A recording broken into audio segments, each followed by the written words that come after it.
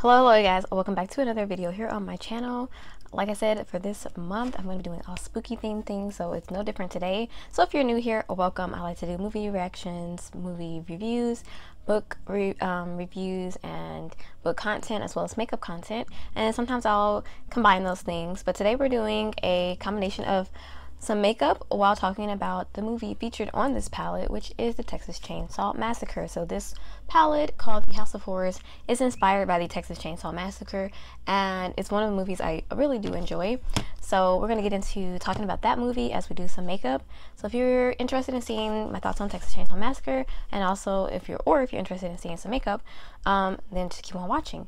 If you like videos like this, definitely hit the like button below and subscribe to the channel if you want to see more content like this in the future. So without further ado, let's go ahead and hop into the video. I greatly apologize if you hear music in the background. That is unavoidable at the moment, but maybe I can put some background music in the video. I don't know.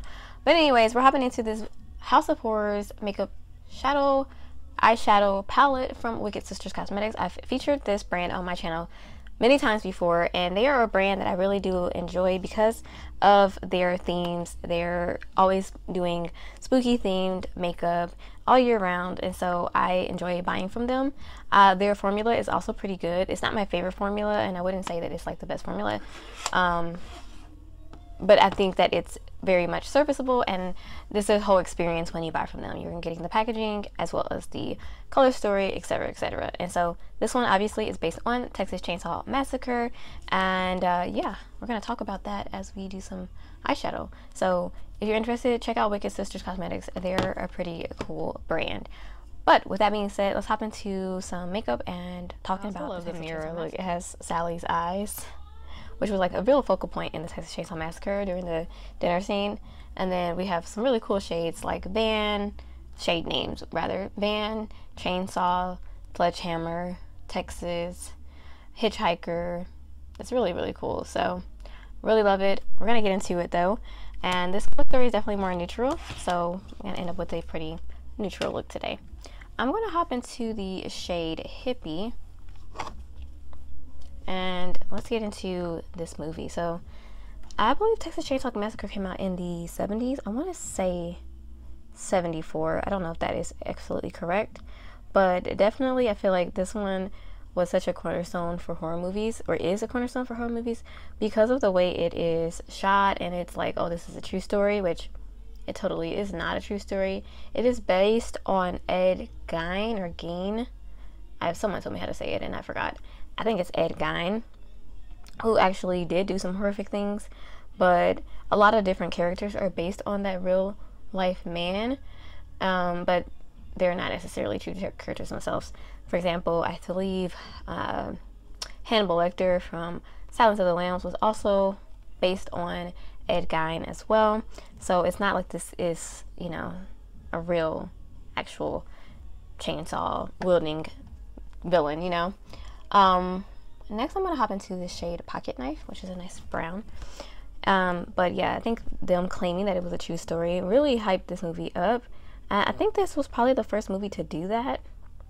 But when we get into the story, we're following a group of young kids, I would say maybe around college age, traveling to Texas to see going to two of the main characters' family home, or something in that nature.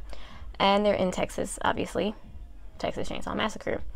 And while they're fooling around, they wander onto the property of the, you know, Leatherface and his family, and of course that is where they meet their demises. So very, very basic plot, but again, this came out quite a while before a lot of other horror movies that we see nowadays that have similar plots to this.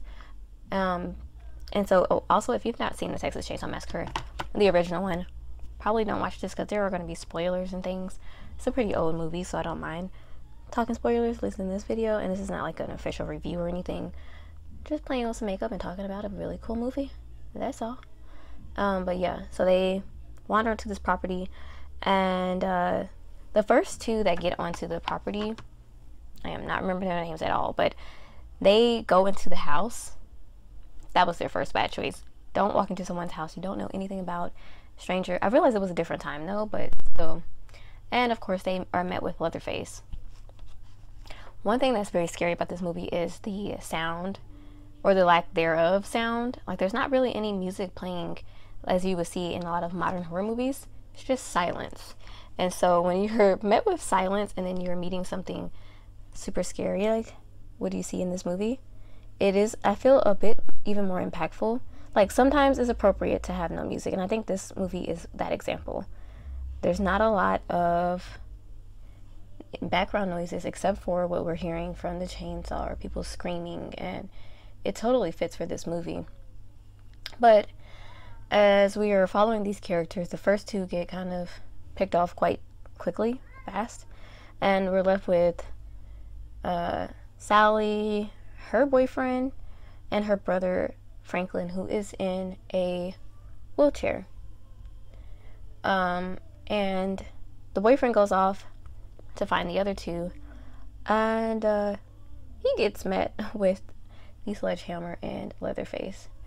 And from that point on, Sally wants to go find her boyfriend. Sally wants to go find her man, right?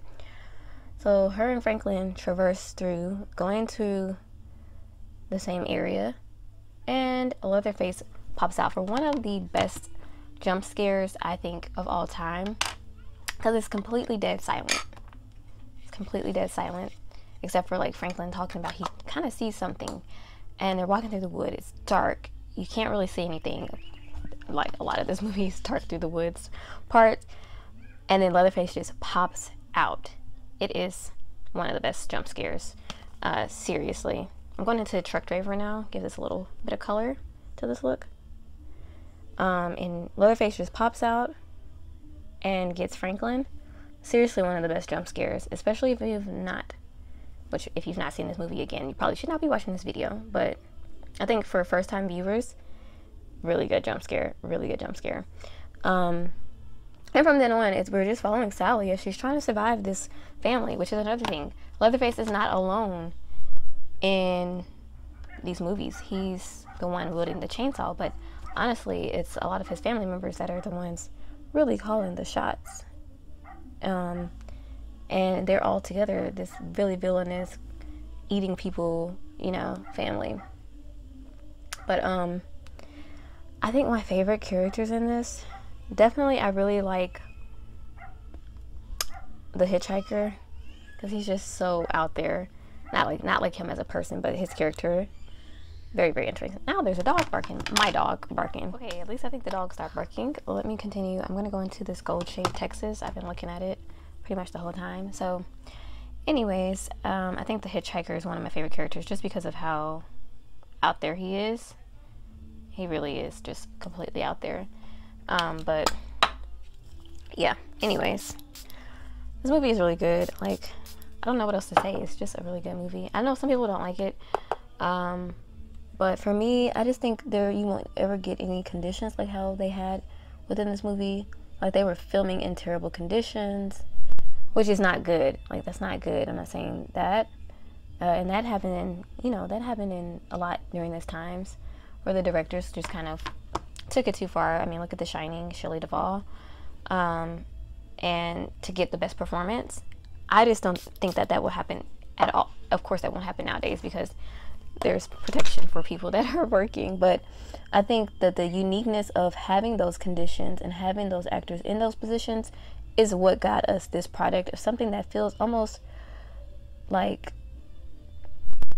forbidden to watch, you know? It's just so raw, so gritty. It almost feels like you're really watching this go down. And I think that's one of the things that makes this movie so unique. We won't ever get something like that. And I just like everything about it. I really do. Even the dinner scene, when that went on way too long with all that screaming, I think it added to the heightened fear. Like, I feel like that's how a real person would react if they were surrounded by that, just screaming. So let me finish up this eye, you guys, and I'll be right back. About the lower lash line, let me go into the lower lash line. I think I'm gonna take some of the greens, actually, just have it be like a pop down there. Taking Truck Driver onto this Reffer 02. while we're at it, let's mention some of those kind of working conditions that the actors had to go through. If you're ever interested, look it up because it's very interesting. Some of the conditions they were working in to film this. Number one, they weren't getting paid that much apparently. The house they filmed in was very hot. I think they actually filmed this in Texas, I want to say, and it was very, very hot. They used real bones and like animal parts, I believe, in the movie, so it did not smell very well either in the place they were filming. Hot, miserable conditions. And the actors reportedly said they were filming some scenes for extremely long times. I think some of the times might be a little exaggerated, but I think there was mentions of like 14, 15 hours up to even 20 something hours filming one scene. I don't think that that's exaggerated. I think there's somewhere one of those numbers is not true, obviously, because that's quite a big difference between 20 and 14. Yeah, I just feel like you would not see those conditions today. They were having to film in very terrible conditions. The actors were miserable, filming in a hot house for long hours, and yeah, it just was terrible. So again, some of those reactions and kind of the screams and things that we see are quite very real. Alright, you guys, so here I am back with the final look. I literally you know, put some mascara on, put some lipstick on. I did my whole face. What am I talking about? It's been like a minute. I used some of my staple products. I did use two products that are new to me for the first time. I used this e.l.f. cream contour palette, which I bought kind of a few weeks ago from Ulta, maybe more than a few weeks, maybe about a month ago. Have never used it today for my contour or bronzer situation. And then I used this MAC Glow Play blush in Rosie Does It, and this is my first time using this formula from MAC. I got this out of the BoxyCharm, so I really enjoyed both of those products a lot. Everything else was just like staple things that I've been using, although this new Giorgio is not new, but this Giorgio Armani Luminous Silk Perfect Glow Flawless Foundation is newer to me. I've used it a couple times though, so but yeah, finish everything up, put on some earrings. I was struggling. I was putting on another pair of earrings for like 10 minutes. I thought my ears had closed, and then I put these on and they went straight through, and I'm like, oh, okay, maybe it's just those earrings are too thick or something, I don't know. And then put my hair up in a ponytail. So this is everything, you guys. I really do like the palette, and like I said, I love the theming of this brand. We got a pretty neutral look, which is all you pretty much want to get with this, but I have to say it was fun playing with it, and it's fun to just sit and talk about one of my favorite horror movies. I don't know if it will be like in my top, but I do always enjoy it. I love the kind of authenticness to it, and it's just a fun movie. If you've never seen it, you shouldn't be watching this video, but if you haven't seen it in a long time, definitely go and put this on for October. I think it's a perfect Halloween movie because it is pretty scary, just the thought of it, and some of the like uncomfortableness throughout the movie is quite frightening. I love seeing people's reaction to this one on YouTube. It's amazing. I have seen the second one. I actually did a first time. Oh, it wasn't a first time watch. I watched it for the first time and then I reviewed it right after. It's here on my channel, so it's not a first time like watching with it on the screen, but I had just finished it and came back and reviewed it on camera. So I have seen the second one. I have not seen any other in this. That's a lie. I've seen some of the newer ones. I've seen the remake and then the one with like Trey songs in it, which was pretty bad, but I've seen those, and then I've seen the original one and then the number 2 Texas Chainsaw Massacre 2. I've seen that one, but I have not seen any of the other movies in this franchise, and I know there's a lot of them. So maybe I'll do some first time reaction to those. Maybe not this month because I have a lot of stuff going on, but I definitely want to watch the rest. I've heard the third one is okay, or some people think it's a little bit more serious, a bit of a scarier Leatherface than in the first two, which I'm interested to see. I know the fourth one is kind of crazy. So you guys let me know, should I continue watching the rest of the Texas Chainsaw Massacre, or should I just stick with the first and the second one? Because I really like both of those. The second one was really good. I like the tonal shift in it, even though it kind of is completely different. I think we get some iconic characters in that one as well. So I really like the first one and the second one, although they're very different. Anyways, you guys, if you like this video, give it a thumbs up. Subscribe to the channel if you enjoy content like this and want to see more just chatting about horror movies. Definitely leave me your thoughts on the Texas Chainsaw Massacre. I know there are different opinions on this one, but I feel like this one is really highly regarded overall. So definitely leave me your thoughts on it down below, or any interesting facts about it that I maybe know or don't know. I would love to hear it. So thank you guys so much for watching this video. Stay safe. I'll see you in the next one very, very soon. Adios.